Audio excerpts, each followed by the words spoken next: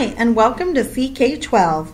In this video, you will learn how to insert images into your personalized content. Let's start by going to the CK-12 website and signing in. Now go ahead and click on the My Content tab. To edit individual concepts or modalities, go ahead and click on the pencil right next to it. To edit a flexbook, click on the pencil icon to the right of it to see a drop-down list of the chapters. Then, click on the tiny green arrow to the left of the chapter title to see a list of all the concepts within that chapter.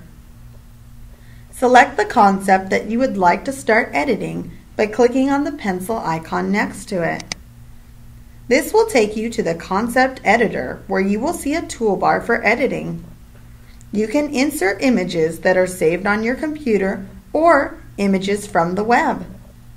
First, we'll go over adding images from your computer. Place your cursor where you would like to add the image in the content. Your image can be JPEG, PNG, GIF, or BMP files. Click on the Insert Edit Images icon. It looks like a tree. Choose the file from your computer. Then, check out the Images Options tab.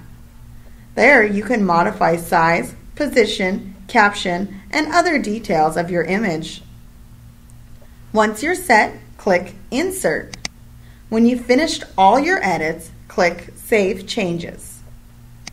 To return to editing this content, click Edit. It's here on the left. Now let's embed an image from the web. Find an image from the web that is under the Creative Commons license.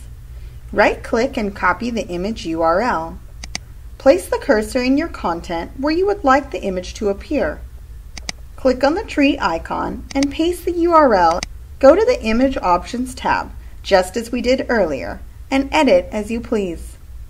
When you're all done, click Insert and make sure to save your changes. And there you go! You can now make your content more visual and engaging.